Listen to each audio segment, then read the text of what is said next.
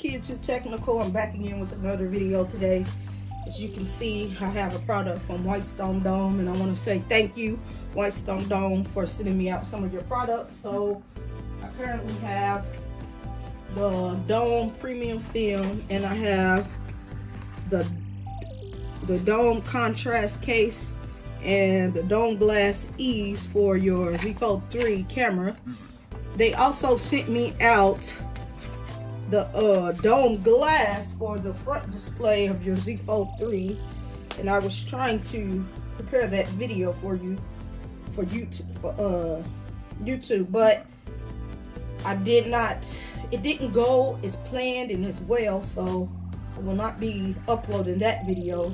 But I did want to let you know that they did send me the screen protector for the the dome glass for the outer display, but I tried it twice and I messed up. Just know that I messed up.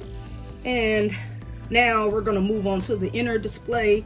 This is for the inner display. This is a film, and it also comes with film for the outer display, and we're gonna install these and move film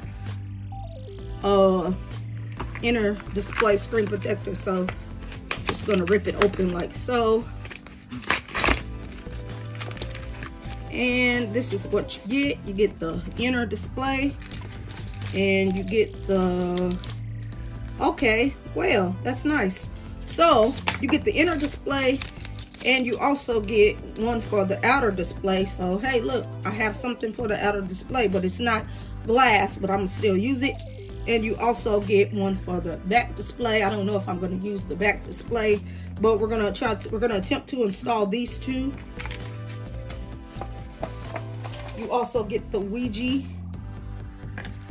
and you get your microfiber cleaning cloth, your wet wipe, and your dust removable stickers. And that is all you currently get in that box.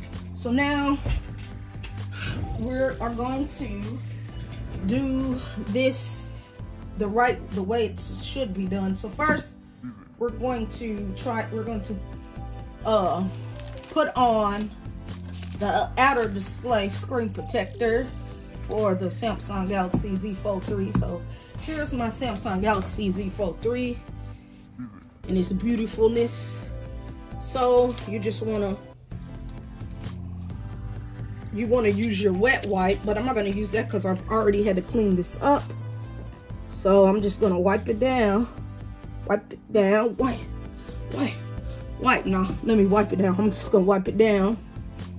And then you want to follow the instructions. These ones are a lot easier for me.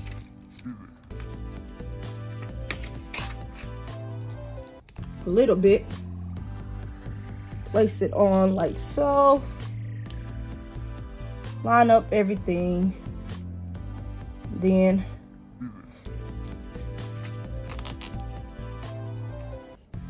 it gives you a guide. I don't know how well you can see that, but it gives you a guide. And then what you want to do is just get out the bubbles first. And then you will lift this up here. Slide it out like that. Peel this off like that. To me, the films are much easier than Whitestone's tempered glass. That's just me though.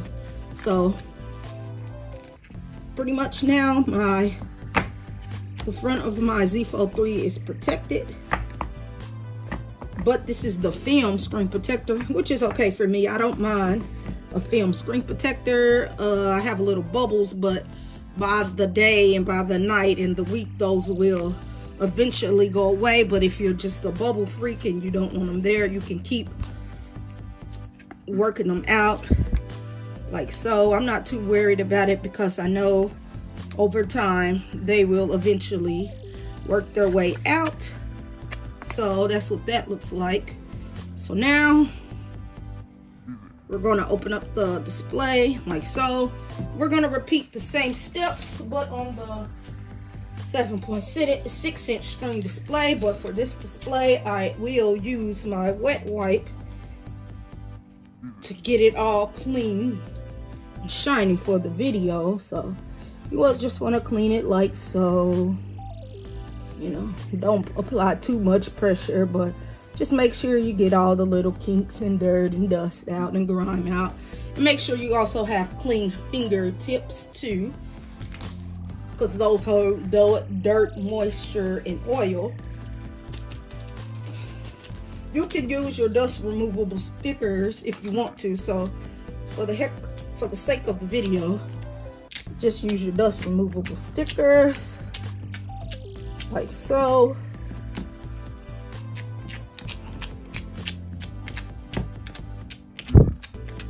So pretty much that's that. Now, currently opening up screen protector.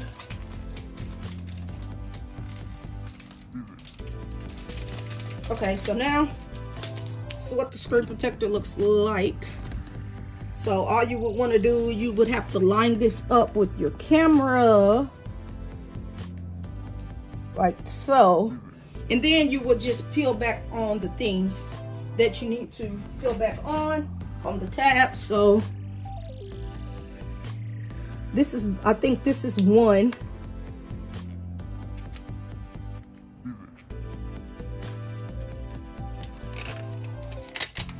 This is the back. Don't do it the way I'm doing it. I just do it this way because it's better for me to handle. But please be careful when you do this, because if you mess it up, you just mess it up. But you just want to line it up good with the camera cutout. About there is good enough for me, because this does not go edge to edge. And then you just want to do that like that. And then